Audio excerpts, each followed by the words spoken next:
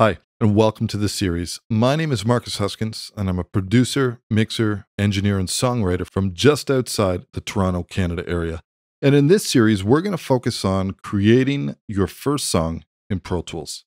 Now, one thing I wanted to mention before we get going here is if you have an opportunity or you haven't already done so, I'd highly advise checking out my course, Pro Tools 2018 Explained. Because a lot of the things that we're going to be going over in this series, I've gone into in a great depth and a lot of detail in that course. So it's a really, really good primer to get yourself ready for going into this series. Now, having said that, my goal is that if you were to watch this series from the very beginning, that you could follow along just fine and you'd also be able to get something out of it. But like I mentioned, it definitely wouldn't hurt to check out the Pro Tools 2018 Explain course before having a look at this one. Okay. So having said that, let's hop right in. The first thing I'm going to do over here is I'm going to go to my Pro Tools. I've already booted it up. So what we can do is we can go ahead and we can create a new session. Now, when we create a new session, you'll see that we have this dialog window that opens up and we've got a couple different options. We can create, we have recents and we have projects. Let's not focus on projects for now, but what we could do is we could go ahead and create a song. So we could call this, for example, My First Song.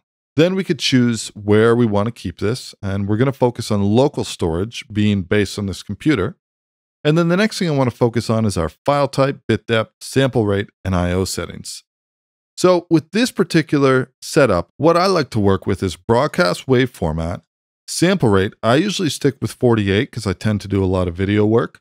I/O settings, we can either use the last used or we could set this up for a basic stereo mix if we wanted to do that. Or if you've already gone ahead and set up your own I/O settings, we can also make some choices over here. And then we have interleaved. I'd always recommend leaving this checked off. All this means is that your stereo files are one file, which contains both the left and right channel, versus being split up. Now, this is just for legacy compatibility with Pro Tools, but I always have this checked off. And then, of course, last but not least, we have a location over here. Now, having said that, I've already gone ahead here and set up a session for this song. So let's go ahead and enter the recent category. And you can see here, I've got two different sessions over here. Let's ignore this one that says Rough Sketch for now. And let's go ahead and open our Groove 3 First Song with Pro Tools 2018 session. Go ahead and open this up. Okay, so we have our session open now. And essentially we are looking at our blank canvas in Pro Tools, meaning that we have our main window over here, which is our arrange window. And then if we go over to our window section over here, we can also toggle to our mixer. Now our mixer, you can see right now, it's blank. It doesn't have any channels. But one thing I want to make mention of is this shortcut over here, this command equals. And this would obviously be control equals if you're working on a PC system. But this is one shortcut you definitely want to tackle right off the bat in terms of memorizing.